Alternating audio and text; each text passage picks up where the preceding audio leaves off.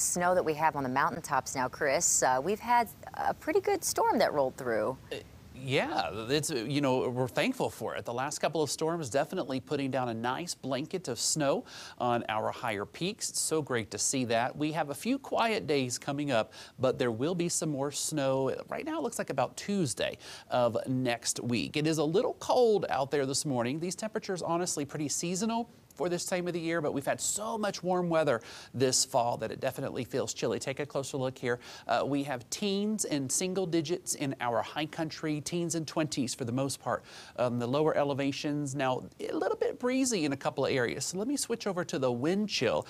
Focus on a place like Denver, 20 degrees at the airport, but it does feel like 8 over there when you factor in the light breeze. So definitely jacket and sweater weather as you go out this morning and take care of business and take the dog for a walk. It feels pretty cold in Leadville, 11 below there. George Smith, air temperature of 24 in southwest Lakewood. Down the road in northwest Castle Rock, Hope Bloom is 27 degrees.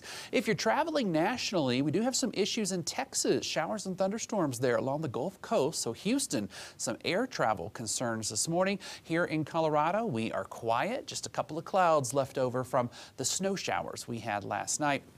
The only active weather in our neck of the woods, it's down here in Arizona. An upper level low pressure. It will spin off to the east over the next couple of days. It'll avoid Colorado. We'll be under control of high pressure over on the west coast, and that'll keep us on the quiet side for the most part. Futurecast today, just some clouds here and there.